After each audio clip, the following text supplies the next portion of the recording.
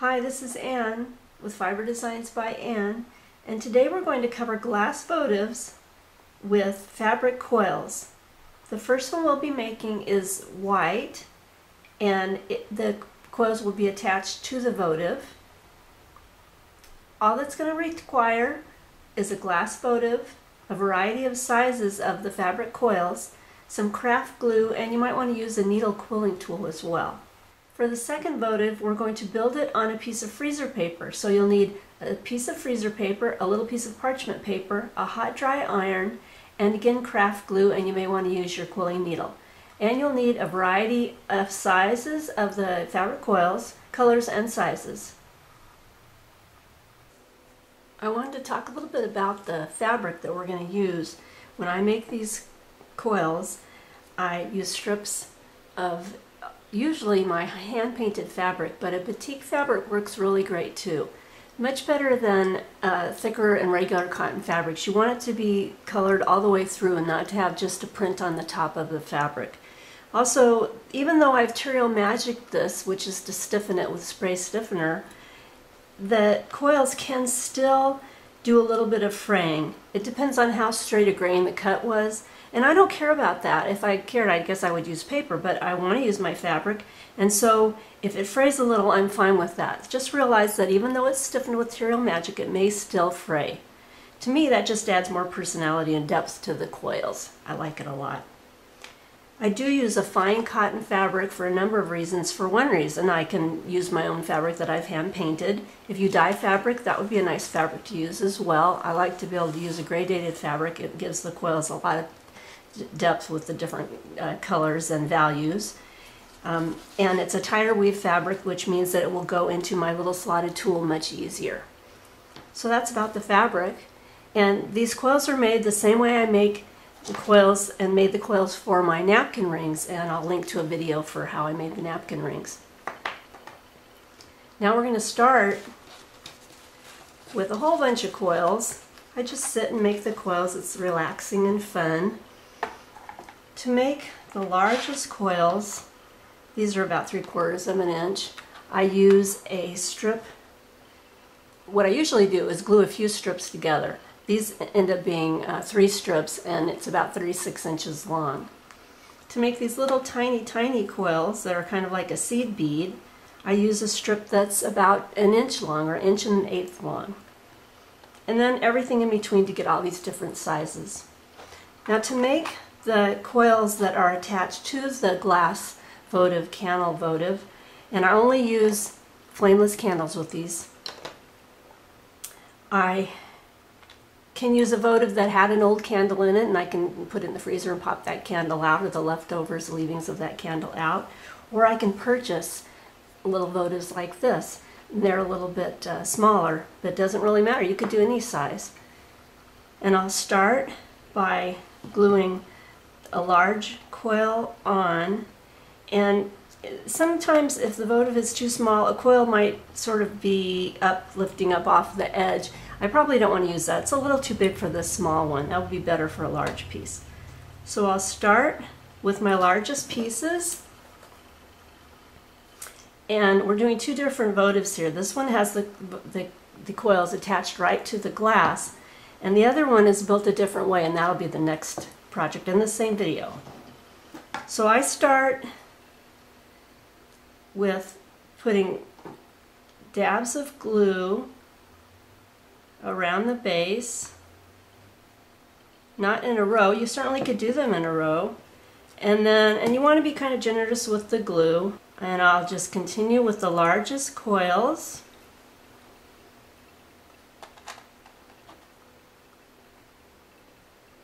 And move it around a little so that the glue is nice and under the entire coil. And then I'll just go on with the glue and go to the next smaller size. And it just works best to continue on with one size and then go all the way around and then go to the smaller size and just build up. You could do the entire piece if you wanted to, but I usually just stick it around at the bottom. It's kind of pretty when the candle's in there.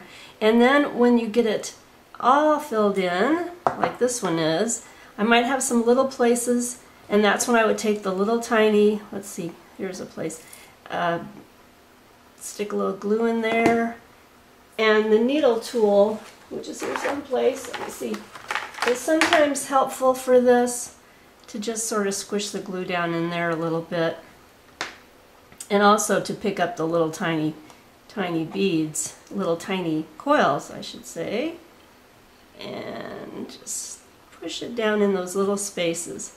And I'll continue all the way around until it's covered just to my liking, and then that piece will be finished and ready for a little tea light. Next we'll do the colored pieces that have it just above the glass edge. What you're going to need for this piece is a dry hot iron, a glass votive, a piece of parchment paper, and a piece of freezer paper. And I'll have the link or the information for the sizes. You're going to use the freezer paper with the shiny side out.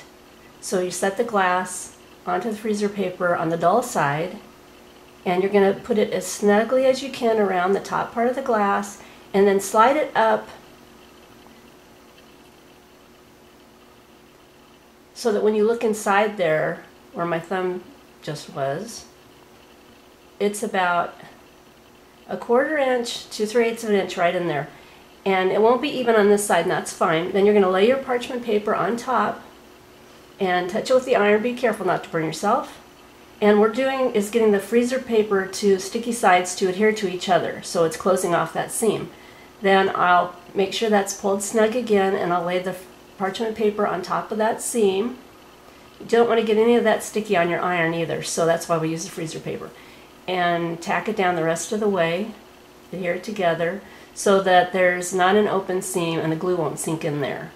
Now I'm going to take, you need regular scissors, and later we'll be using sharp pointy scissors, but right now use paper scissors and just kind of eyeball it and cut it so that that's the same distance from the top edge of the votive to the edge of where the paper is cut. It doesn't have to be perfect because we're putting round things on there. Then, because this is taper, we're going to slide it down so you can see how it's even all the way around. Slide it down and take it so that the seam is in the center and fold it in half. And we're looking at the left side, because I'm right-handed, you would switch it if you're left-handed, and we're going to cut it off so that the strip's pretty much even. And then again, remember it goes in one way because it's tapered. And then you're going to pull it up so it's snug onto the glass. And then you're going to just be setting your coils on like that. So now I have craft glue, and if you made the napkin ring, you know this is the same way we did the napkin rings, only we used a tube instead of the glass. And I'm just putting dots in varying places all the way around, and use a generous amount of glue. And I start with the largest coils and smush them around. And on this one, it's okay if the glue goes up the side because that will help the coils connect to each other once you're filling it in. And I will place large ones all the way around. And this can be really fast. I tend to take a while because I'm picky about the colors, and then in the end I find out it doesn't matter what I have chosen, it ends up being pretty no matter what. So continue on with the large coils.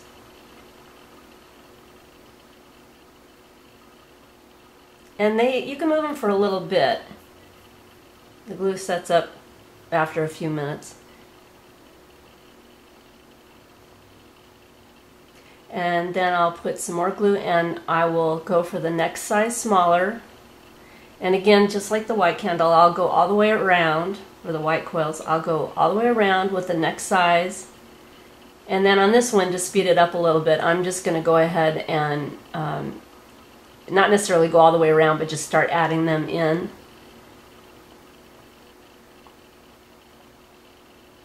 And just wiggle them so that glue's nice and all the way around the bottom of it so it'll hold it securely.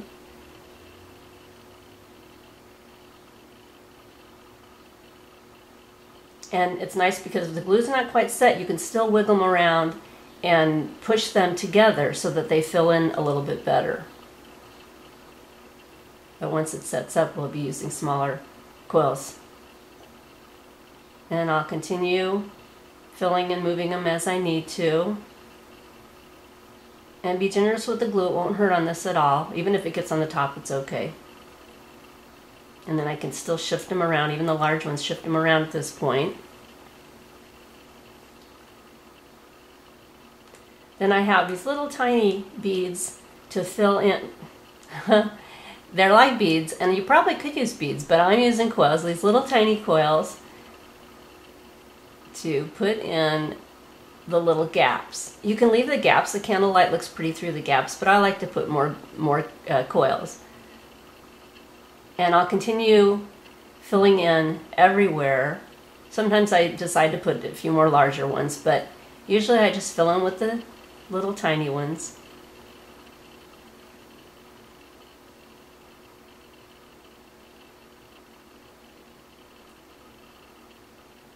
And sometimes it takes a little fiddling. If you can set it down, even though it's got glue on the other side, and use both your hands, it's a little bit easier if you do it that way.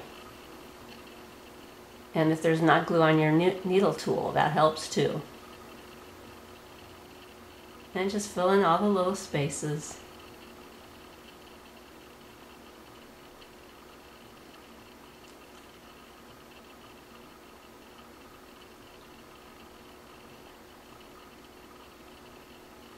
With some bigger pieces if necessary.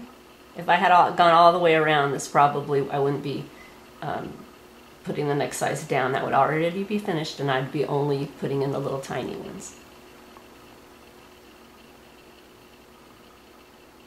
You can still shift them and move them and push them together. Sometimes I purposely make a little space for the smaller ones. And usually I have to make more small coils because I decide to fill more in. So I did that, and then I went all around the top just to make it look a little more even, the top line and the lower line.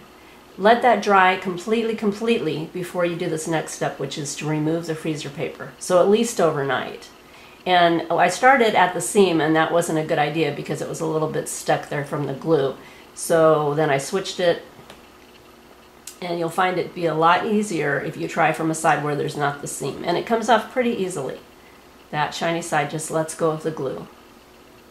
And if you used a good amount of glue, all the pieces will stay intact. I haven't had any of the pieces come off in all the times I've done this. And you just keep gently peeling it and then remove the freezer paper. And you have the nice coil ring. And I take sharp pointy scissors, and if there's any glue sticking up, just kind of clip it off. This makes it look a little bit neater. And then check the whole edge and do that wherever necessary. Then I'm going to put a little glue on the inside. And I do this one time, and then I let it dry, and then I might do it again. You could also use artist gel medium would probably work as well. This is just to give it a little more stability. I have made these and then let that dry completely. I have made them, and you could leave it just the way it is, or if you want, you can try nail polish, clear nail polish to kind of give it a lacquer shiny coat, or you could use a spray acrylic and give it a nice finish that way. It makes it a little stiffer. But these are going on the glass, so it's not that crucial. And make sure you try it on, remember it's tapered slightly, so make sure you try it on that way. And to keep them up, sometimes they'll just stay, but if you want, you can add a little glue around the edge of the glass. Doesn't take very much. And I just smear it around. And just remember it's tapered, so it won't go on one way. And you have to go through the bottom and make sure you slide it all the way up. And then kind of give it a push up so that it's nice and snug. And then rub around it. And let that dry. And it'll be ready to put a candle in. And by daylight it looks like this. And when the lights are out, it will look like this. And where there's not coils, the little light shines through, and it's very pretty. So by day or by night. The votives make a pretty table decoration. They also make a nice gift. So I hope you'll try this project. And if you do, let me know. Leave a comment and subscribe. This is Anne. Thanks a lot for watching.